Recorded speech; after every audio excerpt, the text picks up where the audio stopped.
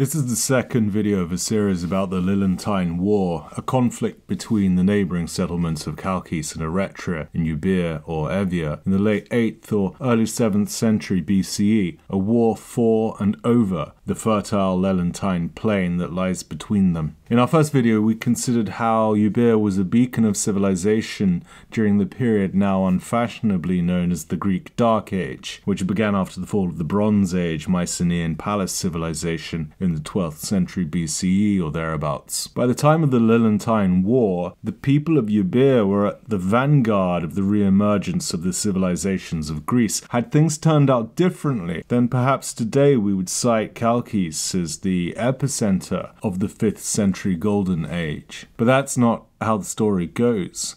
Rather, though the details are hazy to say the least, it seems that Euboea ceded its role as the leading light of Hellenic culture to others, to Athens for one, in the wake, perhaps, of the Lelantine War. In this video we'll consider the written sources for the war that have come down to us from the ancient world. Welcome to Ancient Classics. Our literary sources for the Lelantine War are scant and are of doubtful quality and utility. That should not be too much of a surprise. Writing had only recently been reintroduced into Greek at the time of the war. Now, it is possible that poetry may have been first put into writing around this time, but as for formal written history, well, Herodotus is usually cited as the first historian in the European tradition, was writing around 250 years after the war, so our sources are pretty rubbish. But better than for any other conflict in Greece at the time or earlier. Here they are. Don't thank me though, this is nothing you can't get from the Wikipedia page. Let's start with Herodotus and Thucydides, both writing in the 5th century BCE. Thucydides a little later than Herodotus. Thucydides begins his history of the Peloponnesian War between Athens and Sparta with a remarkable prologue, wherein he attempts to summarize and explain the entire socio-political history of the Greek-speaking peoples. Necessarily, considering that his ultimate theme is the Peloponnesian War, Thucydides considers the conflicts that the Greeks fought over the years alongside and against each other. He makes a sweeping statement that, for the most part, save for exceptional expeditions such as the Trojan War and maritime clashes and colonial wars, land wars between or involving the Greeks were isolated, bilateral affairs, wars between neighbours. Not so the Lelantine War. But it was chiefly in the war that arose a long time ago between the Chalkidians and the Eretrians that all the rest of Hellas took sides in alliance with one side or the other. That's usually taken to be a reference to the Lelantine War. Now, Thucydides doesn't call it that. In fact, so far as I'm aware, few of the ancients did. The war is usually described as that between Chalkis and Eretria, which means we never really know if any given author is actually speaking about our Lelantine War, but there you go. Thucydides seems to be drawing attention to the fact that the war was remarkable because it marked the engagement of peoples from across Greece in a local war. But as Hornblower points out in his commentary on the passage, the involvement of such distant powers is certainly remarkable. But note the context. Thucydides' point is that the Lelantine War was the nearest thing to concerted Greek action of a kind which was normally lacking, so the organised international character of the war should not be exaggerated, as it has sometimes been. Indeed, it's worth acknowledging the view that the Lelantine War is totally overhyped, something I'm guilty of myself. There is indeed a rhetorical, or perhaps it would be fairer to say literary, element to Thucydides' mention of the war, which is not to say that he was fabricating it, but he may have put a particular spin on it to suit his theme. Maybe he's highlighting and exaggerating the multilateral nature of the war, so as to set up some kind of precursor to his own theme, the Peloponnesian War, a war between two poleis, Athens and Sparta, but which involved so many of their respective allies. So who were the allies fighting for Chalkis and Eretria? Well, in Book 5 of his Histories, Herodotus is describing the lead-up to the Ionian revolt against the Persians, one of the key causes or precursors to Darius's attempted invasion of Greece. Incidentally, before being pushed back by the Athenians and the Plataeans at Marathon, Darius had occupied Eretria itself. But back to the matter at hand. Herodotus describes how Aristagoras of Miletus had successfully petitioned the Athenians to send a naval fleet to Miletus. the Athenians sent 20 triremes, accompanied by a further 5 from Eretria. This prompts Herodotus to explain why the Eretrians sent their ships at all. The Athenians came with their 20 ships, bringing with them 5 triremes of the Eretrians, who came to the war to please not the Athenians but the Milesians themselves, thereby repaying their debt. For earlier, the Milesians had been the allies of the Eretrians in the war against Chalkis, when the Samians came to the aid of the Chalkidians against the Eretrians and the Milesians. So that's all we have from the 5th century. 2 brief mentions of a war between Chalkis and Eretria, supported by their respective allies, 250 odd years after the event. And bear in mind that the gap between the Lelantine War and the time of Herodotus and Thucydides is roughly the same as that between the American Revolutionary War and the present day. The big difference being, of course, that we have loads of written sources from the 18th century. Our next, albeit more detailed sources, Strabo and Plutarch, come from a much later period altogether, the 1st and 2nd centuries, i.e. around 3/4 of a millennium after the event. Now, presumably they had their own, now lost sources to refer to. Who knows what, though? Some people have guessed that one of the sources may have been this guy from Euboea called Archaic, on no special grounds other than that Strabo cites him as a source for other bits of early Euboean history. Strabo does, however, cite what we would call an epigraphic source, an inscription on a pillar from Amarinthus, I think, just down the coast from Eretria. This brings us to one of the most mysterious and provocative passages from ancient times about the war. Strabo writes, "Now in general these cities, i.e. Chalkis and Eretria, were in accord with one another, and when differences arose concerning the Lelantine plain, they did not so completely break off relations as to wage their wars in all respects according to the will of each, but they came to an agreement as to the conditions under which they were to conduct the fight. This fact, among others, is disclosed by a certain pillar in the Amaryntium, which forbids the use of long-distance missiles." This gives us a somewhat different picture of a conflict between 2 neighbours who, whilst perhaps rivals, were not so bitterly disposed to each other. And it gives no mention of bringing other allies into the conflict. But more curiously still is that on the basis of this now lost epigraphical evidence, the combatants seem to have, or were reported to have, agreed to a code of conduct for the war, a pact not to use missiles against each other. Strabo continues, "In fact, among all the customs of warfare and of the use of arms, there neither is nor has there been any single custom. For some use long-distance missiles, as for example bowmen and slingers and javelin throwers, whereas others use close fighting arms, as for example those who use sword or outstretched spear. For the spear is used in 2 ways, one in hand-to-hand combat and the other for hurling like a javelin, just as the pike serves both purposes, for it can be used in both close combat and as a missile for hurling."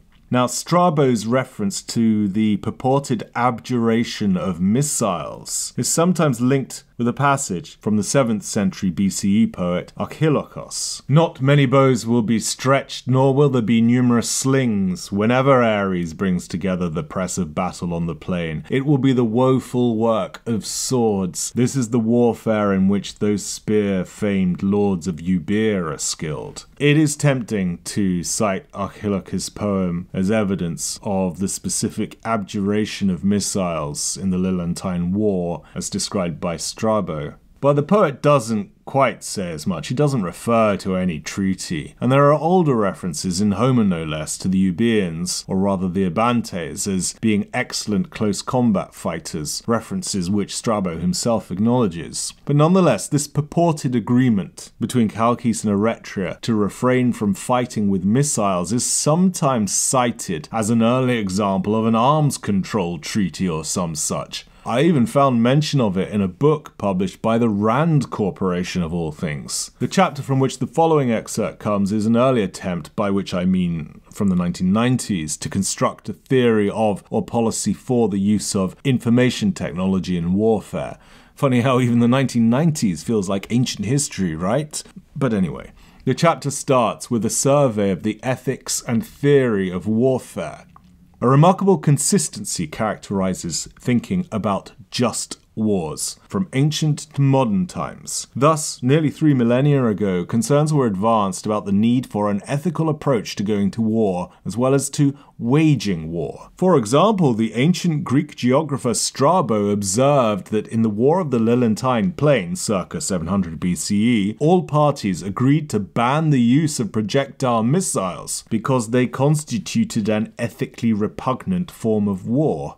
Well, that's reading an awful lot into Strabo. But anyway, I'll return to this passage of Strabo and its purported references to some kind of arms treaty, and consider some of its more romanticized interpretations in the next video, when I'll reflect more generally on what the Lelantine War means or symbolizes for the development of classical civilization in Greece. For now, let's move on to one last substantial literary source, Plutarch. There's a piece, an essay I guess you could call it, which is typically compiled within Plutarch's Moralia. It is called the Erotikos, i.e. the one about Eros. It's a dialogue on the nature of love, illustrated by various love stories. One such story is set in the Lelantine War, and it's about this guy called Cleomachus and his boyfriend. Cleomachus came to help the Chalkidians when the Lelantine War against the Eretrians was at its height. The Chalkidian infantry was thought to have considerable strength, but they found it difficult to resist the enemy cavalry. Accordingly, his allies requested Cleomachus, a man of splendid courage, to be the first to charge the horse. His boyfriend was there, and Cleomachus asked him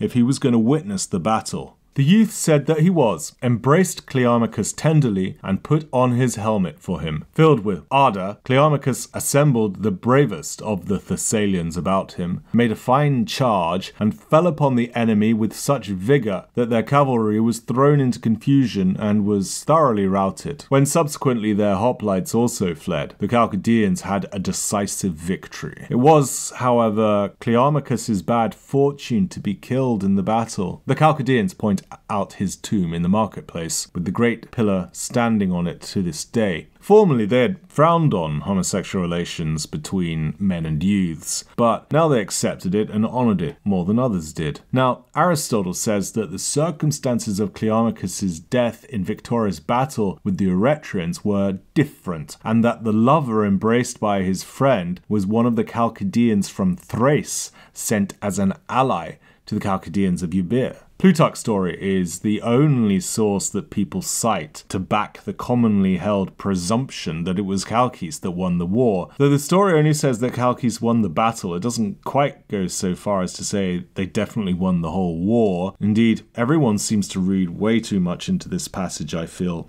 extrapolating from this story some narrative about how the Chalkidians were strong infantry fighters but couldn't win in the face of the Eretrian cavalry, and that the tide of the war was only turned when the allies such as the Thessalians came and provided cavalry support for the Chalkidians. I don't know, it feels like reading a little bit too much into it. Even Plutarch says that an Aristotle, perhaps not the Aristotle, suggests that something totally different went down. With such scarcity of materials, however, it seems like everyone, myself included, can't but seem to read too much into whatever they have.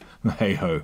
Though the alternative version of the story, that Cleomachus's boyfriend was a Thracian of Chalkidian origin, is a nice touch, if it is true. As I mentioned in the last video, the Euboeans had established colonies way up north in Thrace, so it's interesting to see those connections operating on a military geopolitical basis too at the time. Now, it's worth quoting another Plutarch passage as some kind of crude segue onto our next batch of literary sources, closer in time to the war, but real barrel scrapers. Plutarch's Symposion ton hepta sophon, or the Dinner of the Seven Wise Men, is one of those kind of imaginary chats between old sages over dinner. There seems to have been loads of those kind of works. Anyway, there's a passage which goes, "For we have the story that the most famous poets among the wise men of that time gathered at Chalkis to attend the funeral of Amphidamas. Now, Amphidamas was a warrior who had given much trouble to the Eretrians and had fallen in one of the battles for the possession of the Lelantine plain. So this Amphidamas fellow, Hesiod, in his Works and Days, mentions that he won a song contest at the funeral games for this guy. There I myself crossed over into Chalkis for the games of valorous Amphidamas. That great-hearted man's sons had announced and established many prizes, and there I declare I gained victory with a hymn and carried off a tripod with handles. This song contest seems to have a core place in the imagined or romanticized literary tradition. It's the scene of the contest of Homer and Hesiod, which I considered in a video about a year ago on the Epigonoi. Anyway, Hesiod makes no connection with the Lelantine War per se, though I guess it's roughly the right period. The fact that Plutarch does, well, read into that what you will. And I've already cited an excerpt from Archilochus, talking about the Euboeans' preference for melee weapons over missiles. Now, Archilochus comes from around the period of the Lelantine War itself, so it's proved too tempting for people not to speculate that he fought in the war. I don't know, maybe he did, maybe he didn't. It's all a bit tenuous. So yeah, that's just about all the literary sources we have, I think. Let us know in the comments if you're aware of any others, because I'm done here.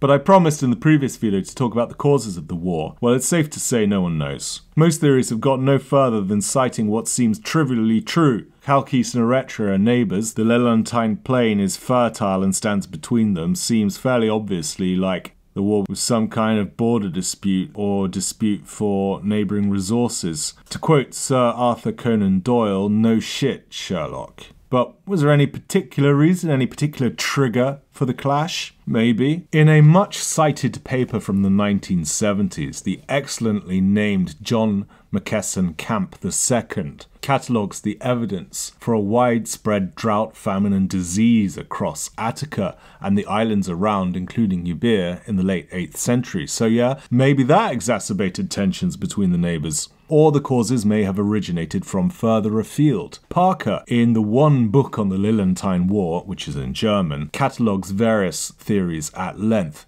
Evidence for some kind of economic tension between the two colonial powers, though he's skeptical of the over-keenness of some to pin everything on a trade war. Parker posits the theory that relations between Chalkis and Eretria may have soured owing to stasis between factions in Pithecusae. Pithecusae was a site on Ischia, just of Naples, where the famous cup of Nestor was found. It was established as a Euboean colony. Strabo writes, Pithecusae was once settled by Eretrians and also Chalkidians, who, although they had prospered there on account of the fruitfulness of the soil and on account of the gold mines, they forsook the island as a result of stasis. Stasis is one of those kind of classic Greek words that can't really be translated other than as sort of unrest or civil strife. But anyway, it's tempting to say that stasis might have been a trigger for the war back in Euboea, but as Parker points out, the events referred to by Strabo are muddled and impossible to date. So yeah, the cause of the war, beyond the obvious, is all a matter of pure speculation. Speaking of speculation, Donald Bradeen goes